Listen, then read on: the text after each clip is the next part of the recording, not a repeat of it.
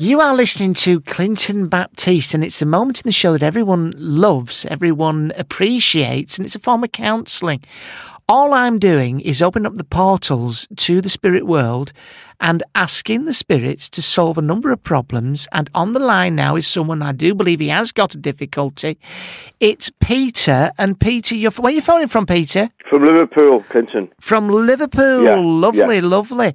And sunny Liverpool. Sunny Liverpool, lovely, yeah. Lovely. I established that. Now, Peter, what can I do for you? Well, what it is, Clinton, is I'm in the process of selling my house. Selling your house, yes.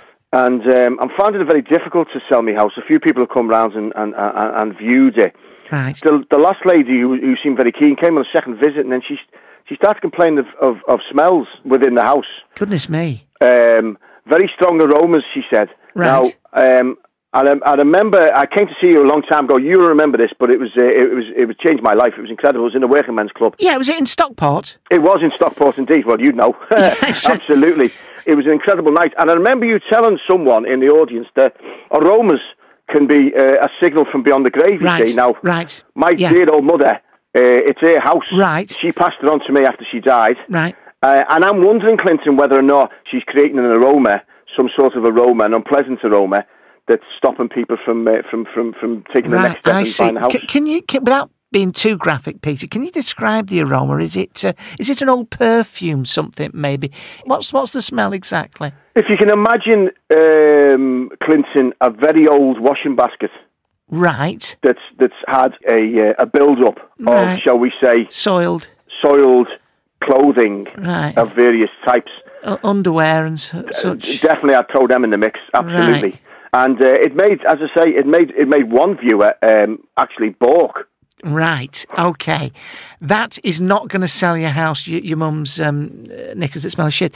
Now, look, I can ask her to stop it. Yeah. Because it is a well-known thing, and I'm pleased to tell you, Peter, I think she's here with me now. Oh, that's fantastic, Clinton. I'm picking up it's quite a strong aroma, isn't it? That'll be her. She smells a bit. Would I be right in saying that she does smell anyway? She always had her own scent, let me just say. Right.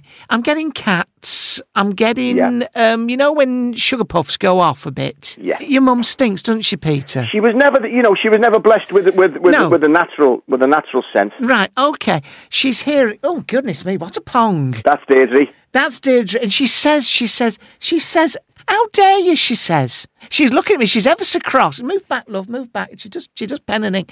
And what she's saying, she says, what are you doing trying to sell the house, she's saying. Yeah, I thought she might. She's very cross about it.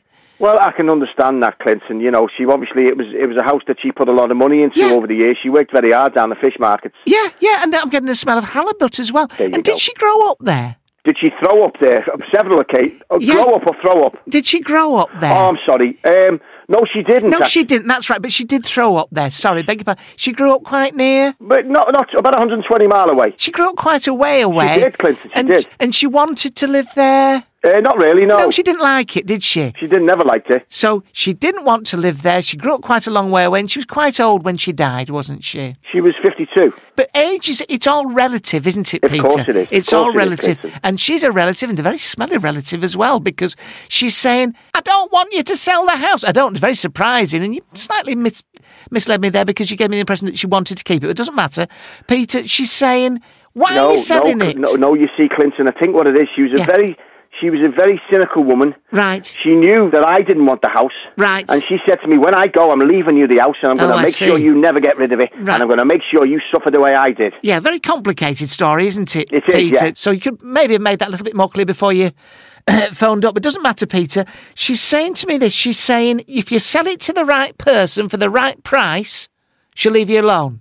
Ah, right. That's starting to make sense now. And I think she's saying, if you're going to go with that, she'll reveal where she's done a little poo under I think it's under the washing machine. That might be part of the cause. Oh, that area, certainly the epicentre. She's left a little something under there, and she's just slipped it in there in the middle of the night. Yeah, typical. Right, yeah. And have you got a message for her? Just be kind, because she's not particularly friendly lady, is she? No, she had a moment.